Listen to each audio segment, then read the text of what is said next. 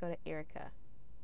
I was just wondering about the unique challenges that one would face working in animation versus the challenges that one would that one would face when working with real human characters. Erica's so excited about. Well, Erica, do I look here? Go ahead, look straight to Erica. I think that the challenges are really mostly the same. You're still dealing with characters, and you're still dealing with, does the audience care about the characters, and are they engaged in the story, and is the audience's emotions engaged? Do we care? Are we scared? Are we happy? Are we laughing? Are we crying?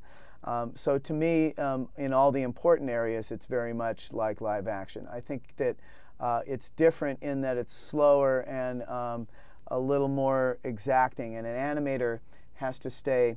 An animator, too, tries to get in a moment just like a live action actor, only they're in a moment for weeks.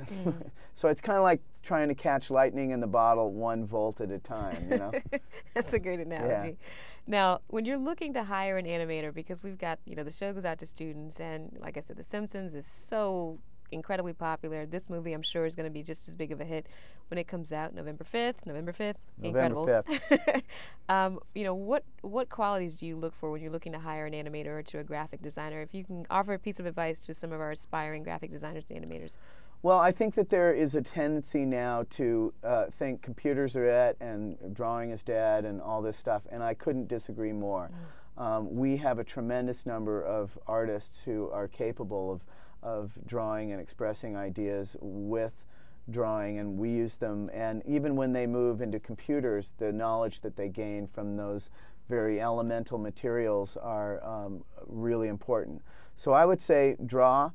We have some excellent animators who don't draw, but the other thing I would say is don't just look at animation. Look at all the arts and look outside of animation. And I think that the way to keep the art form vital is to continually be bringing in new influences. Draw from your life, from plays, from books, paintings, music.